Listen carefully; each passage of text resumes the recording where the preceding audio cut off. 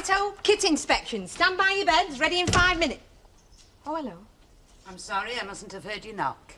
Oh, I just wanted a word with Ken. Well, he's upstairs changing. Can I help? Oh, it was just about the twins. What about the twins? Well, does he still want them picking up after school every day? Well, I think you can take it that from now on I'll be assuming full responsibility, Miss Lynch.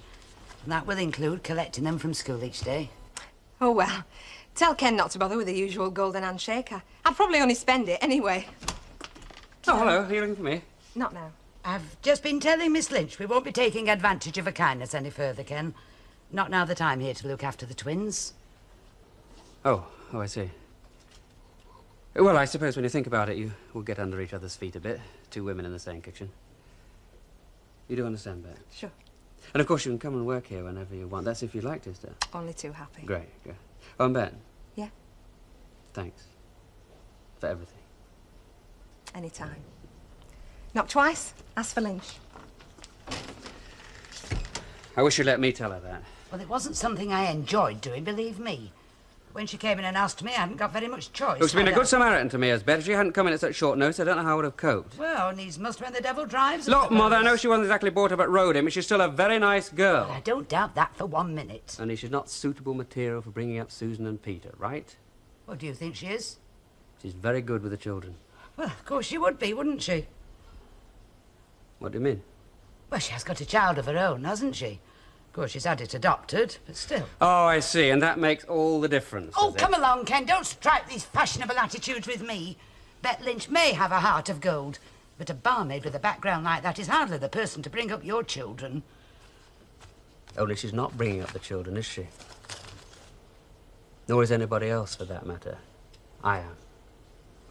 To the best of your ability, yes. But nobody can be in two places at once, Ken. Nobody. Oh, good Lord, look at the time. I'd better get a move on. They'll be out of school.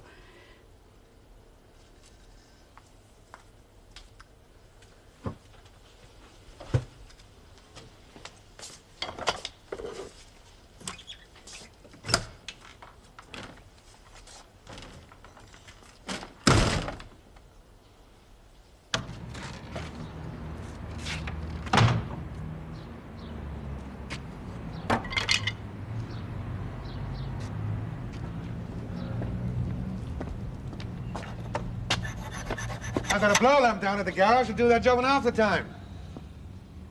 Want me to drop it in? Yeah, thanks. Anytime. One of those days. Oh. Oh, Mrs. Tetlock? Hello. I'll probably call at the shops on the way back to get some wool for Peter's sweater. All right. Domestic problems? Have you ever had a yam? You go to Liverpool docks, jump on the first boat there and get off the other side with a totally different identity. Well, not lately, but I know what you mean. I just settled for getting blind drunk. Come on, worse things happen at sea. That's so I keep telling myself.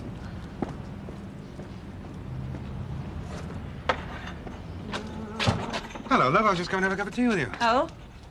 Oh, what's up? Not sure yet.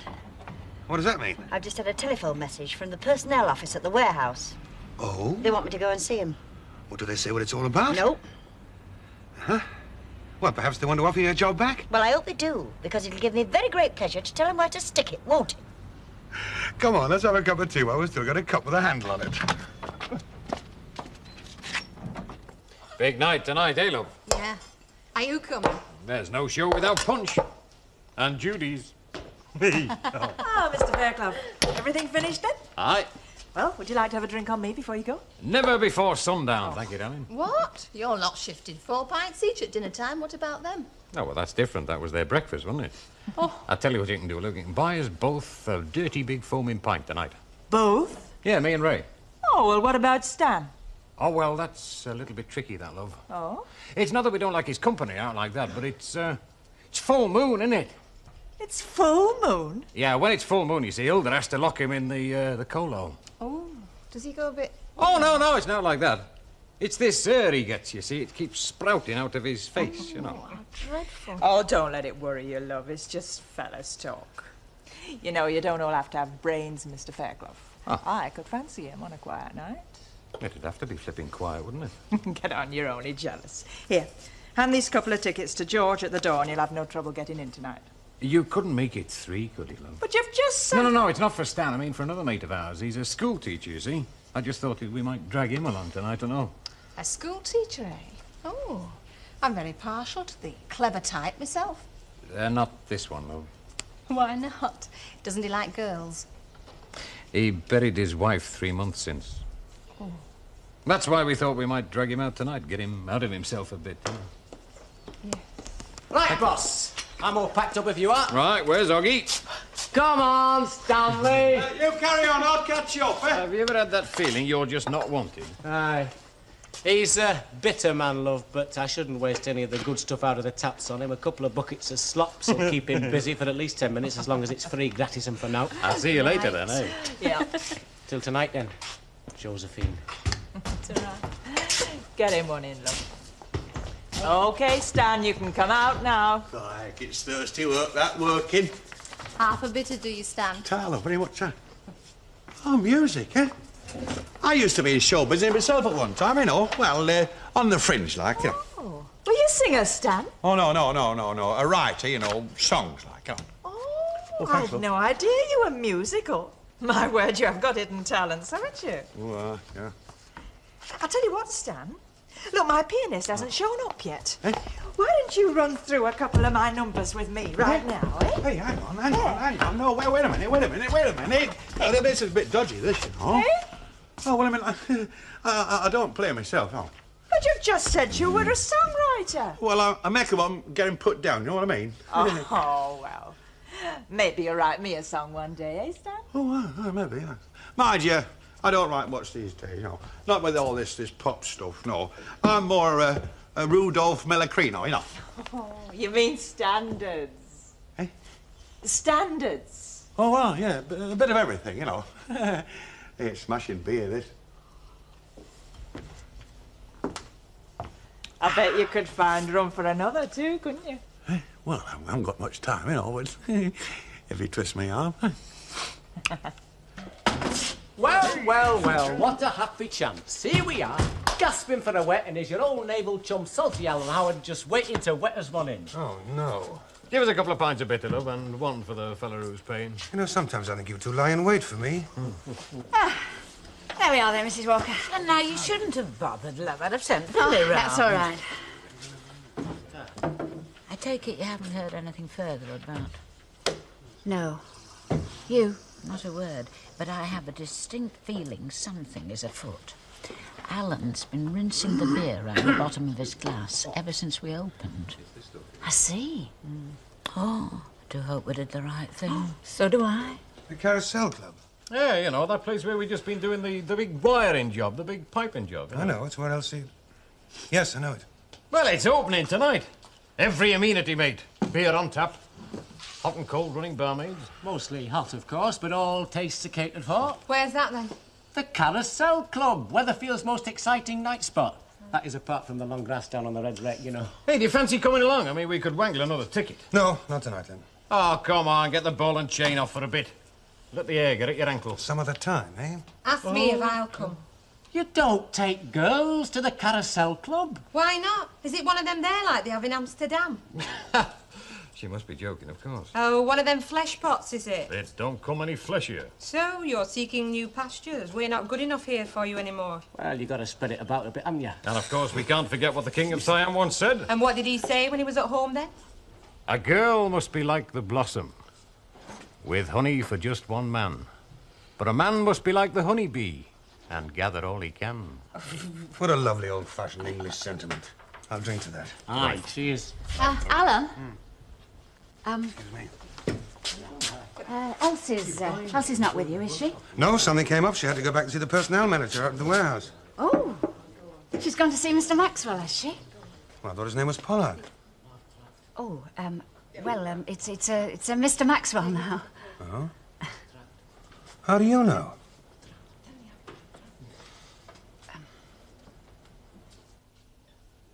Hello, Mr. Maxwell's office. No, I'm afraid he's just popped out. Yes. Yes, I'll tell him. Yes, all right. Goodbye. Oh, come in. Mrs. Howard, you asked me to call back. Oh, yes. Do sit down, Mrs. Howard. Mr. Maxwell won't be a moment. Maxwell? Whatever happened to Pollard? Oh, Mr. Pollard left. Mr. Maxwell's the permanent personnel officer here now. Oh, by the way, Mrs. Howard, your, references. Is this what you called me back for? Oh, no, Mrs. Howard, there's more than that. What exactly? I think Mr. Maxwell would prefer to tell you that himself, Mrs. Howard.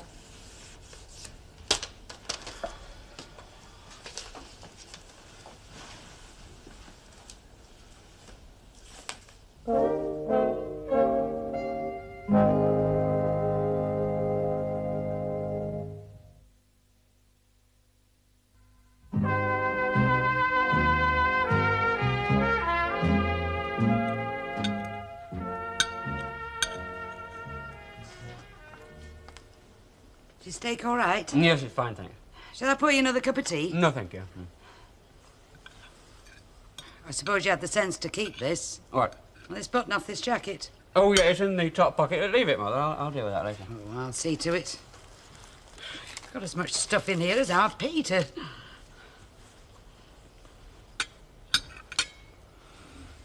Mother? Yes? What are your plans? Well, I don't know that I have any. I suppose when I got that phone call, well, I just reacted.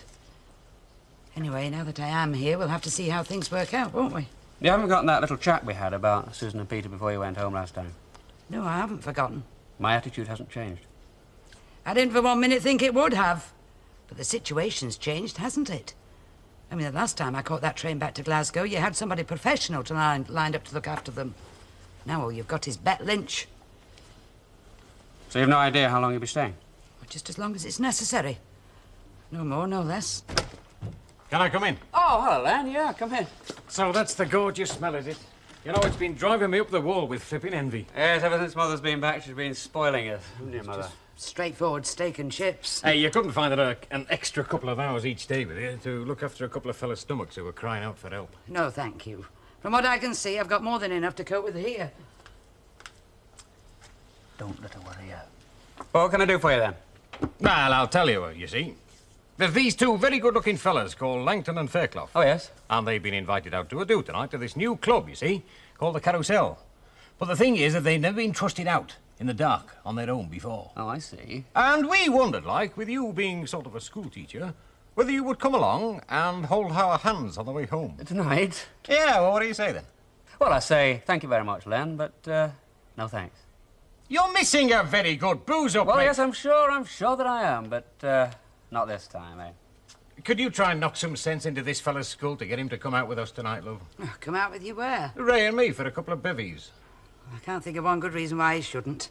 I mean, I'm certainly not going out, so the twins will be in good hands. Oh, go on with you, Ken. You need the break. Ah, come on, Ken. You know, the more you look at wallpaper, the more you climb up it. I'm sure he'll go with you. Now, go on, won't you? Go on, then. Good. I'll call for you about 8 o'clock tonight. Right. You know, Ken, as mother-in-laws go, you've got one straight out of the hat there. Mine never said more than 2 words to me all the time I was married. And I wouldn't repeat them in company.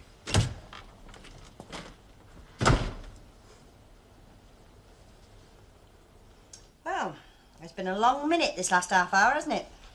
I'm sure I can't think what's holding him up. He won't be much longer, Mrs. Howard. Well, whatever it is, I hope he isn't much longer, because if he isn't here in 5 minutes, I won't be either. Oh, Mr. Maxwell, Mrs. Howard. Ah, yes. Will you come through? I'm sorry to have kept you waiting. That makes it unanimous, doesn't it? I don't think we'll be needing you for anything more tonight, Susie. Thanks. Right, sir. Good night. Oh, do sit down. Thank you. So, you're the Mrs. Howard all the fuss is about? Yes, that's right. What happened to Mr. Pollard that started all the fuss in the first place? Well, Mr. Pollard's what you might call a troubleshooter for the firm. He sets the operation up and then he disappears to another part of the country to do the same thing there. You did say troubleshooter. Look, Mr. Pollard, first of all, offered you a job and then he withdrew the offer, right? So far, yes. I'm going to be perfectly frank with you, Mrs. Howard. As far as I'm concerned, that's where the matter would have rested. But a couple of your friends came to see me. friends? Yeah, Mrs. Clegg and a Mrs. Walker. Oh, yes. This is the first you've heard of it? Yes, it is. Yes, I thought it might be. Well, in a nutshell, they entered a plea on your behalf, a very strong one. Now, you listen to me, Mr. Maxwell. I don't know what they said about me, and frankly, I don't want to know. But I think there's one thing you should know, and very quickly. I've never pleaded for anything in my life, and especially a tuppence halfpenny job like you're offering. I'm too old to start now. Please, Mrs. Howard, all I'm trying to tell you is that these two ladies spoke so highly of you that we thought it worthwhile making a few more local inquiries about you.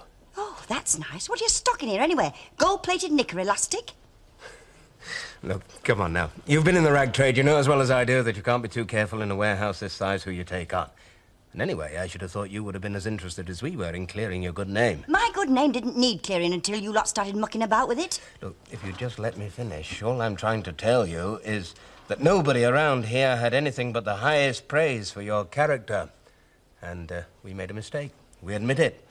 We didn't go as deeply into the matter as we might have done. But now, I'm glad to be able to tell you I'm in a position to offer you the job back. That's supposing I want it back. Well, you must have wanted it once upon a time. You applied for it. Oh, yes, that was once upon a time, before I knew you had the secret police doing security for you. Look, I know how you must feel, but try to see it from our point of view. I mean, thousands of pounds of the stuff will be passing through this warehouse every week. Now, inevitably, some of it will disappear en route. We just can't afford to take chances. Now, what do you say we wipe the slate clean and start all over again? Can I think about it? Yes, of course. All right. I will.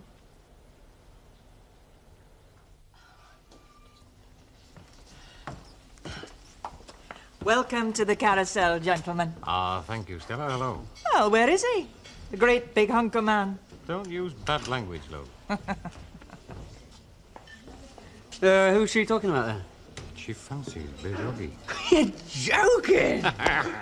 And while you're at it, love, just 3 big pints of ointment just to go with that lot. Hey, steady on, you know. I've not got 10 legs like you. If you're gonna Dolce Vita, you're gonna Dolce flipping Vita and get one for yourself as well while you're at it, darling. Thanks very much. I'll have a bitter lemon. You see what I mean? Not only clean living, but gorgeous with it. Oh, by the way, that's Candy. Candy, that's Ken Barlow. Hello. Hi. And I will just go and tell Ray Langton that bird that he's leaning on there is married to a wrestler. Oh. He's a card, that one. Yes. It's a bit quiet yet. Yeah, it'll stay quiet and all. Not that we haven't tried. We've given over 200 comps out. Come. Complimentaries. Oh. Are you a mate of theirs, Len and Ray? Well, we're just good friends, actually. Why? Oh, no reason. You just don't seem to be their type, that's all. I'm sorry about your wife. Who told you about my wife? One of the lads, I think. When they said they were bringing you, you know. I hope you don't mind me mentioning it. No, of course not.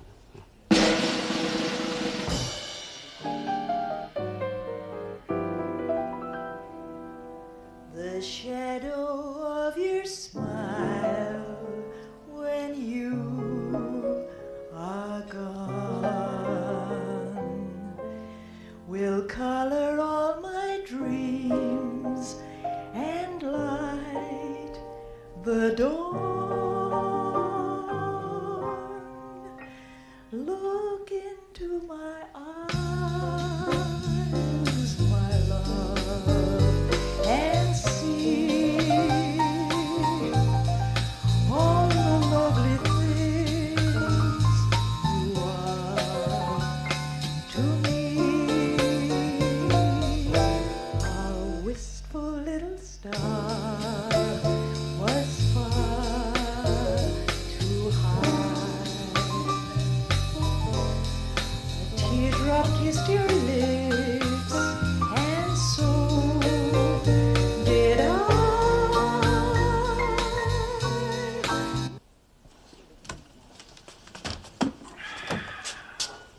Ah, ladies. Bob a job week for elderly Girl Scouts, is it? No man is an island, Mrs. Howard. We all need a helping hand sometimes. Yes, but I'm not a man, am I, Mrs. Walker? Oh, that's what's different about you. Shut up, you. You saw Maxwell, then? Yes, I flaming well saw him. Oh, what do you mean? Of all the flaming cheek. He offered me my flaming job back. Oh, and what did you say? She flaming told him, didn't she, love? Told him she'd take the job. Oh, Otherwise, I'd have wrung her that flaming was neck, sad. wouldn't I, love? Round of drinks, please, Mrs. Walker. We're going to have a toast to the new supervisor. Oh. And that's all from Granada Land this evening. Have a good night, everyone. Good night. And you won't forget to switch off your set, will you?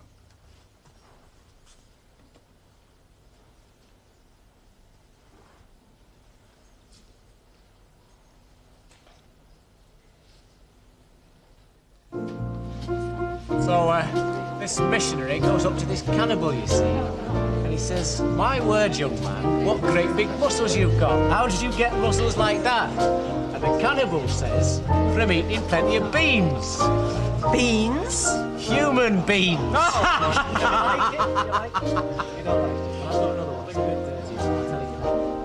Where? On the flipping dance floor, mate. Ah, heck, it doesn't take him long to get going, does it?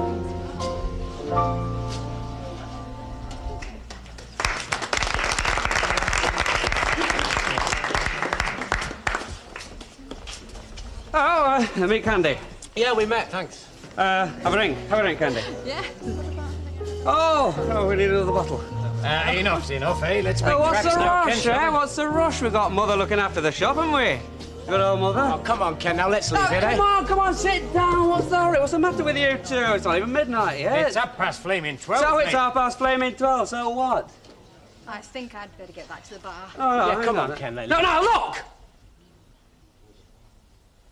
Look, if you've got something to say, then say it. Ken, come on. I've broken a code, haven't I? I've broken the unwritten rule. Well, haven't I? Come on, Yeah, Ken. come on, Ken. Come on out. Come and have a night out. But don't drop the widow's weeds, not for a second, because that's against the rules.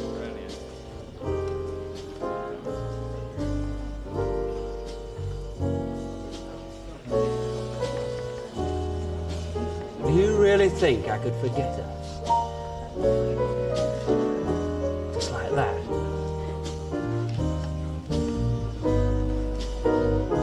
Come on, let's go have that drink. Well, that was a great idea of yours, wasn't it?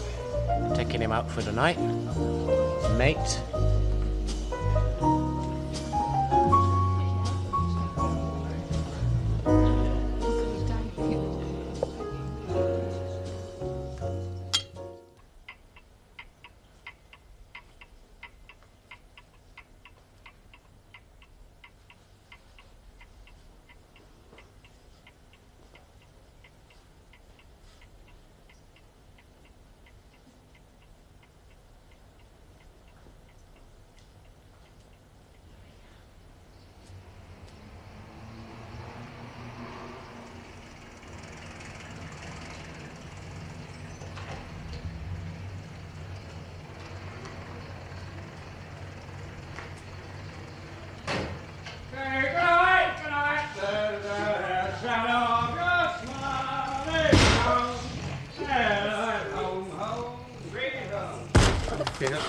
Ken! Oh. Mother. Mother. Dear old Mother. Oh, I'm dead sorry. Honest.